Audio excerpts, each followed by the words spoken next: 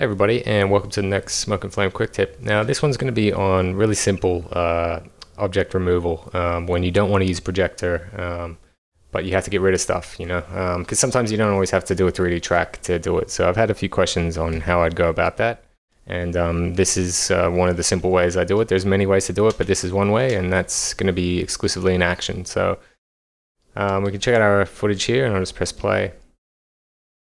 You see there's camera move, it's got up and down motion, and for this example we're going to get rid of that little lady sun, and it's not really as bad as you think for something like this. So first thing is just pulling out a Gmask. I'm just going to go into results, and I'm just going to draw an area just around this area to track, and I'm just going to double click on that and just go into tracking planar. I'm just going to leave skew on. I'm going to keep perspective off, go to backwards, auto update, snap, and then analyze backward.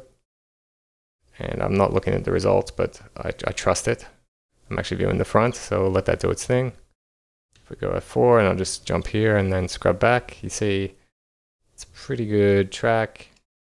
No crazy jumps or anything weird going on, so I'm happy with that track. So first thing to do is I like to just hide my Gmask, just so I've always got it if I have to extend my track later. If something is wrong, I like just to keep that hidden, just personal preference. The next thing, I'm just going to select my axes and then pull out a Gmask just so it's a child.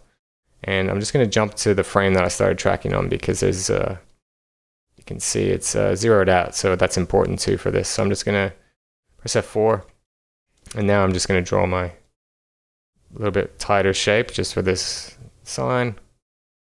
And I'm just going to spacebar B just to break those points. Oops, I didn't want that. I'll just go back to move. And for this example, that's gonna work. I'm just gonna soften that out and just give it a bit of space for if the track did drift a little. And I'm just gonna put the blur to like 15.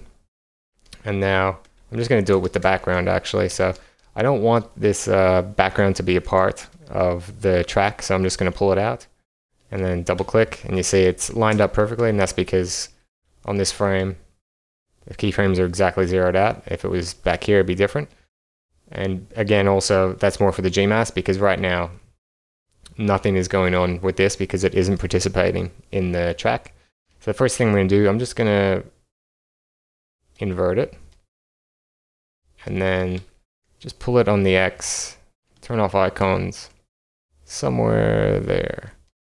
And if we just zoom back and turn off icons and just press play, you see we've got that removed really quick, nice and easy, pretty much for free, because we had that track with the skew and perspective, and because we are just shifting and not reintroducing stuff. This is an actual really quick technique to just remove something.